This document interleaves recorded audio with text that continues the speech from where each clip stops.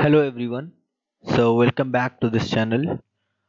In this video tutorial I will be discussing how we can define an HSPECS control statements in the fixed RPG format versus fully free RPG format. So basically we are going to demo how we will be writing the HSPECS completely in fully free RPG.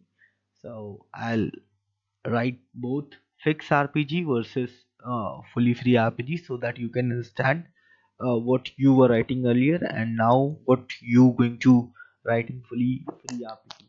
So let's start. So these are the two sources which I created. So there's nothing here which that can be executed. Even I written everything in a single source member. Even uh, if you know that all these statements which are written here in the HSPECs are not allowed at once because they are different one, but I am just giving demo here which will let you know that how you can write a particular HSPECs control statement in uh, fixed format versus fully free RPG. So let me open this.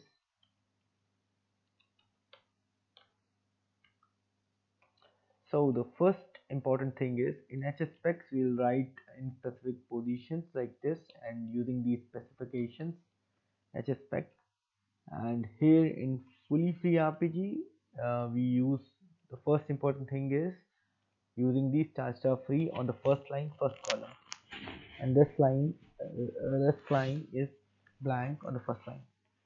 Then if I am using the HSPECs only, then I will be using CTL-OPT only, which means an HSPEC. So whenever we are writing the CTL-OPT, so it may be followed by 1 or 0 or more than 0 uh, control statements, you can say. So basically here you can see H is CTL-OPT. If I'm writing this H debug star use, so I'm writing simply I'm using CTL-OPT before that and using the control statements, so the same way. So you can see all these HSPECs can be written as it is. So if I am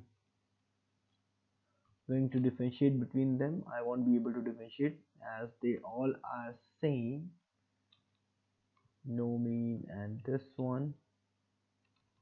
So you can see all these specs are same. So let me quickly correct this. Star ISO star UCS2.